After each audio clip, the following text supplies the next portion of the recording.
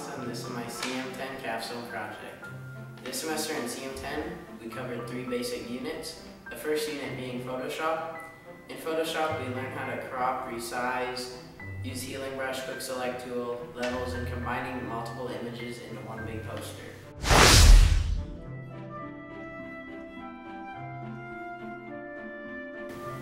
In animation, we did shape and motion tweens.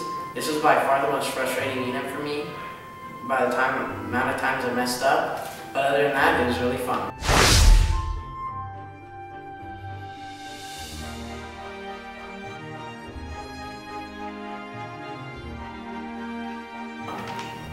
The final unit was video editing.